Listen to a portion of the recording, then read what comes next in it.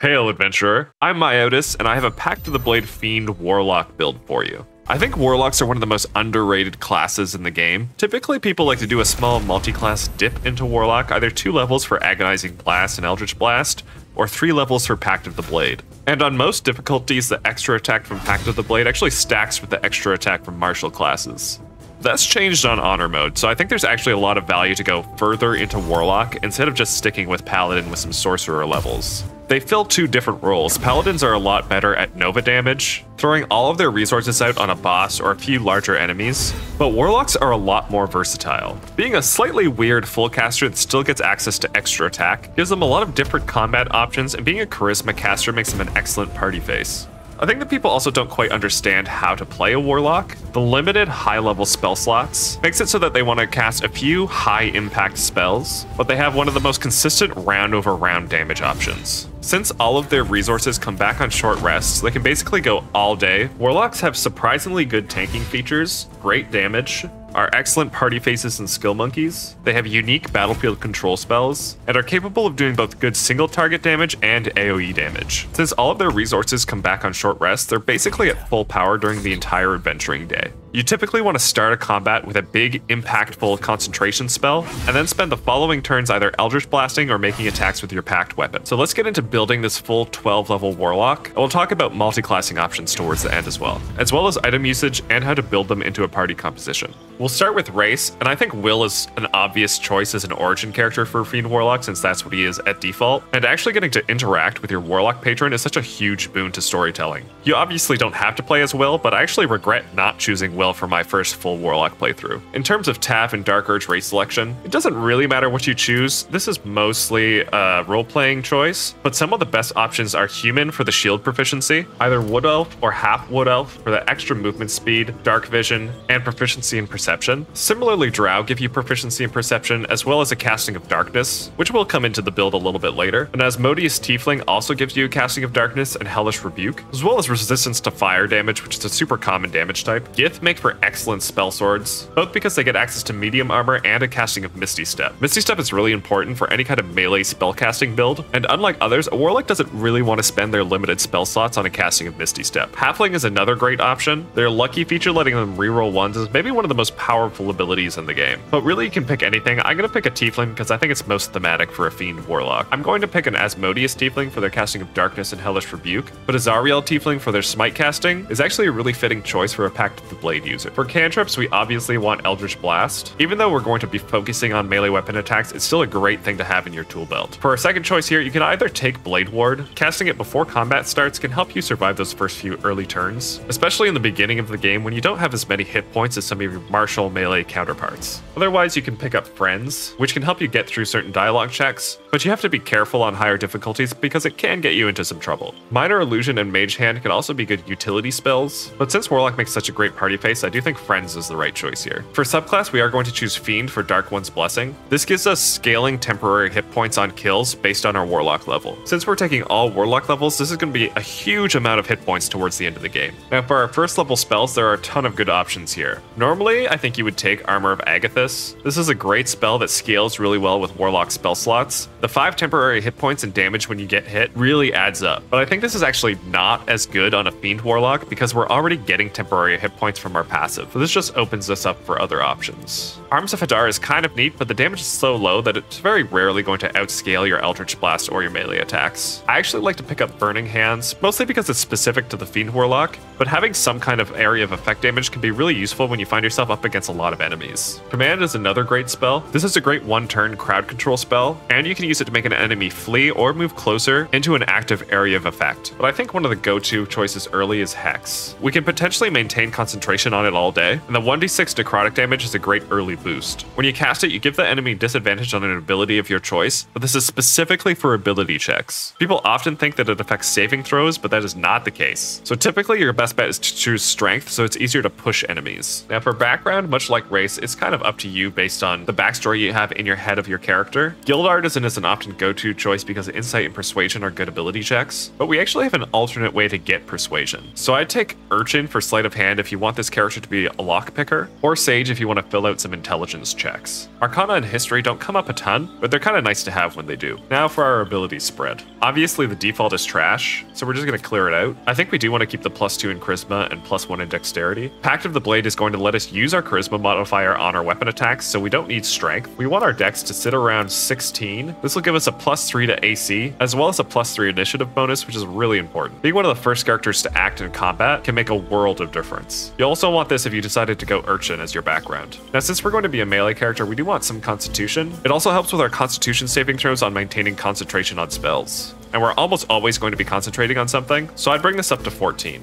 You can also dump Intelligence, since it doesn't really affect anything aside from a few skill checks. We also don't need Wisdom, but it's nice to have a little bit, since it's such a common saving throw. Finally, we want to max out our Charisma. This affects all of our spell difficulty checks, our melee attack rolls with Pact of the Blade, Eldritch Blast's chance to hit and its damage, and our most important skill checks. I would take 17 Charisma here, with the intention of eating a certain piece of hair, but you could also take 16, then put the final 2 points either into Strength for a slightly better jump, a 10 in Intelligence so you don't have a -1 to ability checks, or you could bump Wisdom up to 12. I'm going to leave mine at 17. You could also switch Dexterity and Constitution if you're a little bit more worried about your health and your concentration checks. But since we have Dark One's Blessing for the extra temp HP, I don't actually think we need the health. Finally, we have 2 skill proficiencies to choose. I would keep Intimidation, but I actually have intentions on taking Deception a different way, so I'm going to take Investigation instead. If you went with an Urchin background for Sleight of Hand and Stealth, I could maybe see taking Arcana instead. Now let's jump into the rest of the levels. Now at level 2 we get a new spell. I'd probably pick up Command if you didn't at level 1. Otherwise you could take Burning Hands if you didn't. I don't think Hellish Rebuke is something we ever really want to spend a spell slot on. Witchbolt is only really good for very specific lightning themed builds. You could have Armor of Agathis in your pocket. It is kind of nice to have if your party needs a short rest, but you have leftover spell slots to use up, and you don't already have temporary hit points active from Dark One's Blessing. But more importantly, we get Eldritch Invocations here. These are some of our most important abilities. I think it's always right to start with Agonizing Blast, which adds a Charisma modifier to Eldritch Blast. We're gonna have Pact of the Blade next level, but there's nothing wrong with having an excellent melee and ranged ability. For your second Eldritch Invocation, you have a few different choices. You could take Armor of Shadows for free mage armor casting if you're pretty confident you're going to be using clothing, but you could also have another party member cast it on you. Repelling Blast is great alongside Agonizing Blast, but I don't think it's as necessary for this build. Since we want to get into melee range, you don't really want to be pushing enemies away from you. You really only want this for pushing enemies off ledges or into other spell effects, so I think we will take this eventually, but not at this level. Devil's Sight is another go-to invocation. I do think we want it eventually. Being able to see in magical darkness is really powerful, and as an Osmodeus Tiefling, we will have access to a casting of darkness, but I'd only really take it at this level if you know you're going to lean into a darkness build. What I actually like to take is Beguiling Influence. This will give us proficiency in Deception and Persuasion that we didn't pick up at level 1. So we have a nice suite of different ability checks, and especially as a main character, this makes us great at dialogue. You could just pick these up at level 1 and pick a different invocation, but I really like skill checks. Maybe that's just tabletop bias. Finally, you can replace a spell. This is a feature we're going to use more than I think other classes do. Since all our spell slots share a level, it makes a lot of sense to replace old, lower level spells with the new ones that we come across. You get new spell levels every other level, so you can also use these in-between even levels to swap some spells around and experiment with different things. If you find that you're not casting Hex maybe, you could swip it out for Armor of Agathis and try it, or maybe you find your character surrounded a lot and Harms of Hadar could actually be a lot of good at these early levels, and then you could replace it later on. But I actually like these early picks, so I'm not going to replace anything just yet. On to level 3. So we get our first second level spell here. There are a lot of great options at level 2. You could take Darkness if you took Devil's Sight. Blindness is a great spell in this game, especially against spellcasters. Hold Person and Crowd of Madness are both excellent crowd control spells. And Cloud of Daggers is another great damaging spell, especially potent if you took Repelling Blast to push enemies into it after they walk out. But I actually like picking up Misty Step. We're going to try and avoid casting it with our Warlock spell slots, but it's nice to have when you really need it. Then we get our Pact boon, and we're of course taking Pact of the Blade. This will let us bind any melee weapon into our Pact weapon. so that it uses charisma for its attack and damage rolls. This also means that it doesn't matter what we have proficient in, as long as the weapon is bound, we have proficiency with it. As of patch 6, I believe you also can't be disarmed, and the binding will actually persist over long rests, but you do actually have to be careful because a bound weapon can't be equipped to another party member, so you do have to unbind it. This gives us a huge array of build options, but we'll talk more about that towards the end of the video. As an Asmodeus Tiefling, we get access to 1 casting of Hellish Rebuke per long rest. This is a nice ability to have as a melee character, and it's upcasted to level 2, and not something we'd actually want to spend our limited Warlock spell slots on. Then we can replace the spell. Since we get new spell levels here, I think it makes sense to replace Burning Hands. I always like to upgrade to the newest fire spell from the Fiend Warlock's expanded spell list. And level 4. We get an extra cantrip at level 4. I actually do like picking up Bone Chill. It's pretty rare that we're going to use it over Eldritch Blast, but Bone Chill prevents enemies from healing. There's a few enemies, and especially a boss in Act 2, where this is really important. You want it somewhere on your team. If you have a wizard or someone with it, you don't really need to put it on your warlock. Otherwise, you might take Blade Ward or Minor Illusion. Maybe even Mage Hand, if you don't already have someone else with it or with Find Familiar. I'm going to take Bone Chill here just because I kind of like it. Another level 2 spell. I'd probably take Darkness or Hold Person. Both of these are great control spells to have access to. You can replace a spell if you want to, but I don't think I need to right now. And we have a few options for our feat. The most obvious choice is ability score improvement, bumping up charisma as much as we can. With the right choices in Act 1, this could give you a nice even 20. Warlocks are also a great candidate for the Actor feat. This gives you expertise in deception and performance, even if you don't already have skill proficiency in them. I wouldn't take this and Beguiling Influence, I would pick one or the other. So since I picked Beguiling Influence, I think I won't take this. If you're having a hard time maintaining concentration, you could pick a Forecaster this early, but I don't think it's that important for this character. Alert is a great feat for anyone, especially on Honor mode. And if you're finding yourself a little bit too squishy, you can actually take Moderately Armored. It's one of the few classes where this is actually a good choice. If you're planning on taking this, I definitely have an odd numbered dexterity score, so you can bump this up for a +1, but this gives you access to medium armor and shields. Eventually we'll want two-handed weapons, but early in the game, most of our best choices are one-handed, and until our Dark One's Blessing is giving us a lot more hit points, having the higher AC is definitely good. But if you got one of these from your race, then obviously you don't need it. I actually did take this in my Warlock playthrough. It really helped with the early levels, but I would respec out of it later. So if you're not doing respecs, I probably wouldn't take this. Really, I think just the best thing is taking the ASI into Charisma, and then we can move on to level 5. Now we have access to level 3 spells. Warlocks have a couple of really good choices. I think you have to take Counterspell. Even if you have another character in your party that can take Counterspell, stopping a deadly spell in its tracks is just way too powerful to ignore. The wrong spell hitting your team could absolutely end an encounter, and in some cases an entire Honor mode run. We get a new Eldritch Invocation here. At this point you just want to take Repelling Blast or Devil's Sight, whichever you haven't already picked up. And in my case, since I have neither, it really depends. I'd take Devil's Sight, but if you're already a character with Dark Vision, I think Repelling Blast is a great choice here. As an Asmodeus Tiefling, we get Darkness now, and then we can replace a spell. And on these levels where we get new spell slot levels, I always would. And I think we want to take what is probably the best level 3 Warlock spell, so I'm going to replace one of these concentration spells like Hex at this point for Hunger of Hadar. This spell has a huge area of effect, does some okay damage, blinds enemies inside, but lets you cast an attack into it without a problem. You can also use Eldritch Blast with Repelling Blast to push enemies back into it if you need to. It's almost always right to start off an encounter like this unless you're against a boss that doesn't have a lot of enemies around it. It doesn't seem to be showing us this anywhere, but here we get a Deepened Pact. So now we have extra attack with our Pact weapon. So at this point, around level 5, you should have a half decent magic weapon that you can bind as your Pact weapon, and it's going to outscale Eldritch Blast damage. So you want to be trying to get into melee range, but you don't have to rush into it like some other characters would. You can spend that first turn setting up and let enemies start to approach you. Then we can move on to level 6.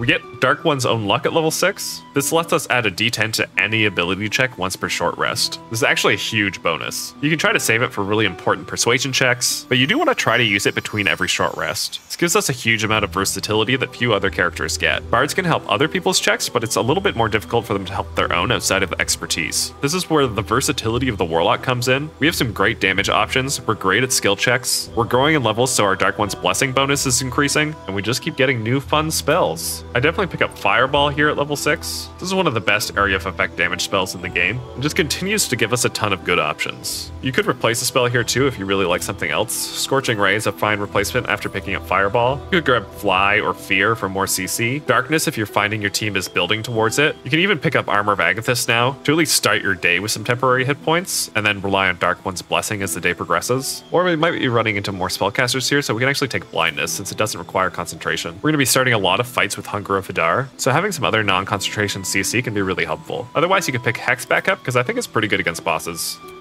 Now we're level 7.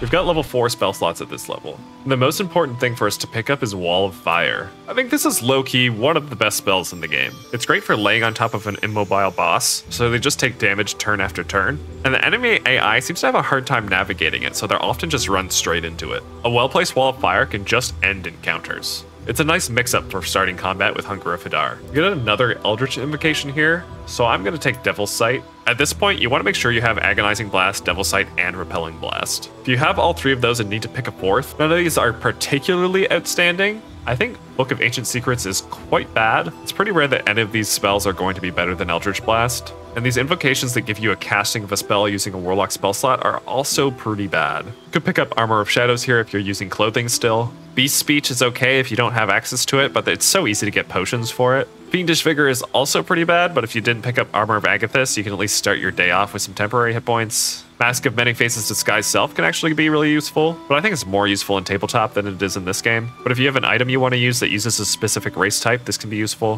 One with shadows to become invisible is like, okay. The problem is that you have to stand still in it, so it doesn't work like normal invisibility. If Confusion ever works properly, you could take Dreadful Word, but half the time casting this spell, it seems to just do nothing. Unfortunately, our most important invocation doesn't come until level 12. But that's kind of why I like taking Beguiling Influence early, so now I have access to all the most important invocations. Of course, it's always wise to replace a spell once you get new spell slot levels. It might make sense to replace like Hold Person with Banishment. It's kind of just an upgrade. It takes a much weirder saving throw to save against this than Hold Person does. Blight isn't particularly great damage, and it's pretty easy for enemies to succeed on the saving throw. Dimension Door is kind of a nice to have, although since it takes an action, I wouldn't just replace Misty Step with it. And since we're a melee character, taking Fire Shield can actually be kind of useful, but I might pick it up at level 8. Speaking of level 8, for our spells, like I said, I think I'll take Fire Shield. We can replace a spell here as well. I don't think there's anything here I particularly want, but if you find you're not using one of your spells and want to try something else, this is a great opportunity to do it.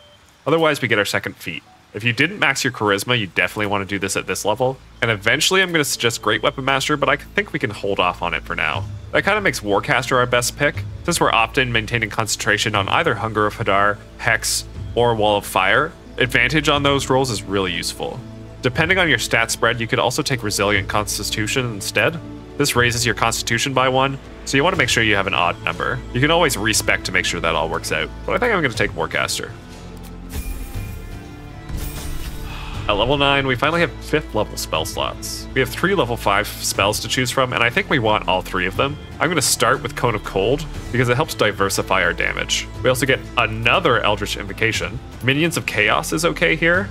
Summons are always good to have around, but it's important to note that this does use a spell slot. Otherworldly Leap is also okay, especially since we have a bad jump with our low strength score. But at level 9, you probably found a way around this already, but if you don't like any of the other options, you can definitely pick it up. I think the Minions of Chaos are a little bit more useful to us, but it's really your own choice.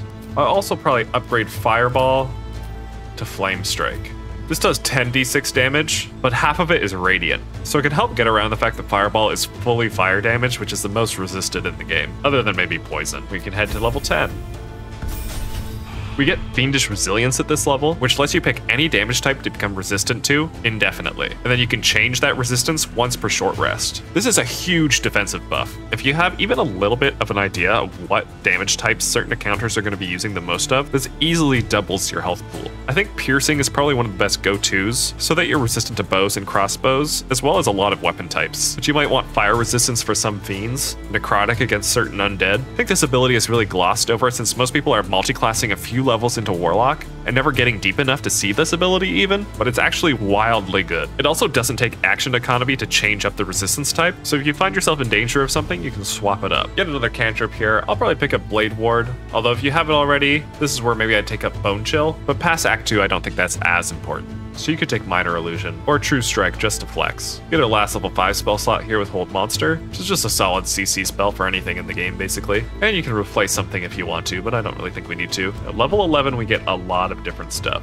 Also worth noting at level 10 our Eldritch Blast went up to 3 blasts, but you probably have a good enough magic weapon that if you're not specifically building into Eldritch Blast, your weapon should still outscale the 3 Eldritch Blasts. We get Mystic Arcanum here. So this gives us one level 6 spell that we can cast once per long rest. I really wish this was once per short rest. That would be very warlocky, but maybe that's too good. Sadly, not all of these are particularly great. Circle of Death is okay, but the damage is slow and the AoE is so huge that it's almost impossible not to hit allies with it. Arcane Gate can be okay, but I never found myself wishing I had it in any of my playthroughs so far. Eye Bite is often an okay spell, but it takes your action to continue to reapply on enemies, and we really want to be using our actions to make melee weapon attacks. Flesh to Stone is an interesting one. The problem is it takes so many saving throws to go into effect that you're probably just killing the enemy by then anyway. I think the only option that really makes sense is Create Undead. You just get a free mummy every day. Then especially if you took Conjure Elemental earlier, we can start amassing a small army. We also get our 3rd Warlock spell slot at this level. This gives us 9 level 5 spell slots a day. This makes all our spell casting so potent. We also get extremely boosted by a Bard. If we have a 3rd short rest, now we're getting 12 level 5 spell slots. You'll honestly have a hard time using them all. Now for spells, we have to pick stuff level 5 or lower. So you could pick up something that you got rid of before and maybe you could use now. Maybe I'd really like to try Crown of Madness. Dimension Door can be really helpful in some of the Act 3 encounters, and Fear is a pretty solid CC spell. If you want some situational AC that doesn't require concentration, you could also pick up Mirror Image. It's kind of dealer's choice at this point. Even Hellish Rebuke this late, upgraded to a level 5 spell slot, can help you finish off enemies. These last few spell choices are really kind of dealer's choice. It's whatever you want to play around with. Kind of like Hellish Rebuke. Probably not going to replace anything at this point. Now we're level 12. This is our crowning jewel. So we can take a spell, or maybe take Mirror Image at this point. Then we get our last Eldritch Invocation. So we're absolutely taking Life Drinker. This adds our Charisma modifier a 2nd time to our melee attack damage. We're going to at least have a +5 to our Charisma. You do have to watch that it's necrotic damage, and some things will have resistance to that, but flat damage bonuses are almost always better on average than rolled damage bonuses. And this takes no resources. This is the ability that we're going 12 levels into Warlock for. Kills are now also granting us nearly 20 temporary hit points from Dark One's Blessing. We're reaching a point where we're almost unkillable. You can replace a spell a final time if you want to, but then we also get a feat, and at this point we should have a really solid 2-handed weapon, so we're going to take Great Weapon Master. A lot of builds want to take this much earlier on in leveling, but the Warlock doesn't have a super solid way to either give themselves advantage or add a bonus to hit. So we're better to take this in these later levels when we've itemized up enough that we can offset the -5 to attack rolls more easily. This gives us another +10 to damage rolls, and since we're going to be fishing for kills for our Dark One's Blessing bonus, we're also going to make great use of the bonus action attack on kills from Great Weapon Master. So this level 12 spike is huge. We're getting an extra 15 damage per melee attack and potentially making a 3rd attack many rounds. On top of already being a great spellcaster, we're extremely tanky, we're great at ability checks, we really just do it all. Let's talk briefly about some alternate options before we go into itemization. You could stop at level 10 Warlock and take 2 levels of Paladin. You'd have 2 level 5 spell slots every short rest, so you could have some pretty massive Divine Smites a few times a day, but that gives up our round over round damage with Life Drinker, and you'd have to take Great Weapon Master a little earlier. So you trade out consistency for Nova damage, which is often better in Dungeons & Dragons, but you can have other members in your party for that, and have the Warlock fill a much more universal role. If you really want to lean into the melee combat, you could take 3 levels of Battle Master for a few maneuvers and a fighting style, or 5 levels of Swordsbard for weapon flourishes that come back on short rests alongside your Warlock spell slots. Swordsbard would also give you expertise, so it helps improve your out-of-combat utility. You can get the stacking extra attacks from Pact of the Weapon, an extra attack from any of these classes or others, but I think that pure Warlock has even more value in Honor mode. Now you have a lot of item versatility with this character. I like Vision of the Absolute as an early game weapon pickup. Potentially blinding enemies is a great additional way to debuff them. You can also still hold a shield with this weapon, if you get it from your race or a feat. Follower Luve is a great pick as well. You're going to be in the thick of things, so pre-casting the melody either on Shriek or Sing is a great additional way to boost your allies. This character is also a great candidate for the Blood of the Thander. The light it produces is pretty important in Act 2, but I actually really like the Baneful on this character. Baning enemies on a hit is a really powerful effect, and since this weapon only works as a bound or pact weapon, there are a few other characters that can actually make use of it like you can. Shattered Flail is also a great option, but again, you can literally pick any melee weapon, so whatever's left over from your companions is an absolutely fine choice. Since we're making weapon attacks, Caustic Band is also a good choice, but it might be better suited to a pure martial character. If you find you're starting out a lot of combats with a casting or two of Eldritch Blast, then the Ring of Arcane Synergy, giving you extra charisma damage on your melee attacks after that, can actually be a really powerful effect. I really like the Amulet of Misty Step on this character. For basically the whole game, you don't really want to use your Warlock spell slots on Misty Step unless you really have to, so having one free cast per short rest can help save those spell slots for more impactful spells. The Warped Headband of Intellect is also a great early pickup. This really helps improve some otherwise bad ability checks because of our low intelligence score. Alternatively, you can eventually pick up the Diadem of Arcane Synergy. Inflicting a condition with the Baneful makes it really easy to gain Arcane Synergy from this item. Bracers of Defense can be really useful if none of your other characters can use it, since you might be using clothing in the early game instead of armor. Otherwise, the Gloves of Dexterity serve a similar purpose, bumping your dexterity to 18 for better AC and initiative. You can get the Boots of Striding relatively early in Act 1, since concentrating on spells like Hex is important to you. This helps you move around the combat and avoid going prone when you otherwise would, ending your concentration early. But you'll probably replace them with the Disintegrating Nightwalkers once you get them. These are some of the best boots of the game, and you'll probably use them until late into Act 3. Similar to the necklace, the once per short rest Misty Step is really useful. If you're using shields, the Adamantine Shield is probably the best shield in Act 1. Otherwise, you could be dual-wielding light weapons for an extra attack with your bonus action, although it won't be as good as your main Pact weapon attacks. In Act 2, you can pick up the Helmet of Arcane Acuity. I think there are other characters that use this better than the Warlock can, but depending on how you pick your spells, combining this with the Ring of the Mystic Scoundrel in Act 3 can be really useful, but it's probably at its strongest on a Swords Bard. Since we're always concentrating, the Strange Conduit Ring is a great thing to pick up, and your best in slot armors in Act 2 are either the Potent Robes, although we're not focusing on our Eldritch Blasts,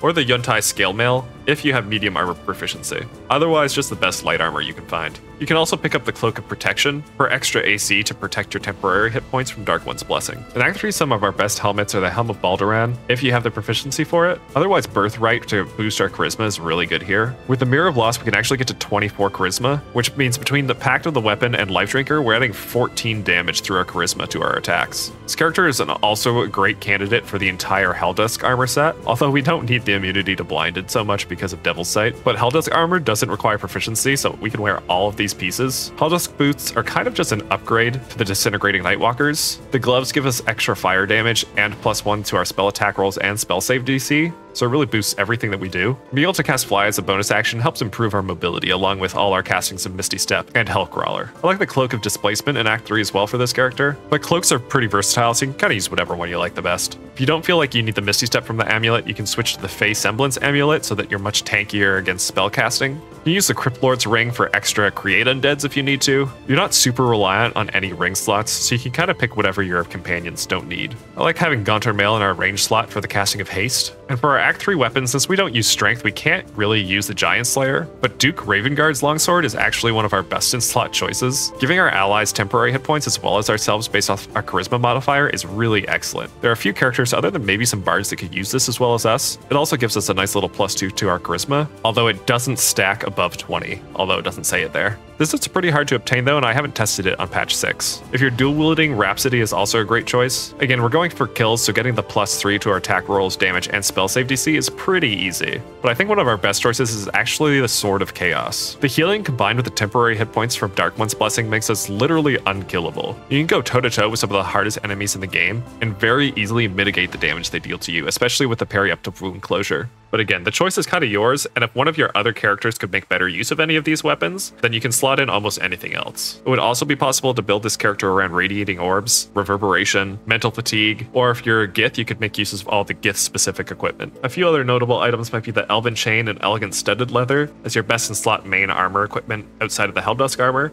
Amulet of Greater Health, which would give you a huge con boost, and mean that you don't need to take Warcaster. The Infernal Rapier is a great option for extra summons, and a second weapon that uses your Charisma modifier without having to be a Pact weapon, and the Infernal Robes from Act 1. Finally, let's talk about some team options. The versatility of this character means you can fit it into almost any party, but I think specifically this kind of Warlock wants a second frontline fighter to go along with them to help draw some of the aggro off them, especially early game they won't have as much HP, and it can be hard to get a ton of AC until late game, especially something like a Battle Master that can knock enemies prone, giving the Pact of the Blade Warlock extra hit chance. Bards are also excellent in a party with Warlocks, since the extra short rest refreshes all of their abilities outside of Mystic Arcanum. You probably want somebody else that has expertise in Sleight of Hand as well, as a stronger Lockpicker and Trap Disarmor. This character can do it, but not as well as a Rogue or a Bard. They're great in a Darkness build because of Devil's Sight. They can wear almost any equipment. You get Cone of Cold for wet builds. They can make use of Ring of the Mystic Scoundrel with Hold Person, Hold Monster, Command, and Banishment. It's just overall a really fun and thematic class. If you liked this build, be sure to like the video and subscribe for more. This is the first of many planned Baldur's Gate videos, so stay tuned. Of course, if you disliked it, make sure you unsubscribe and leave a hateful comment. Rather than focus on overpowered builds like the Throw Zerker and Gloomstalker Assassin,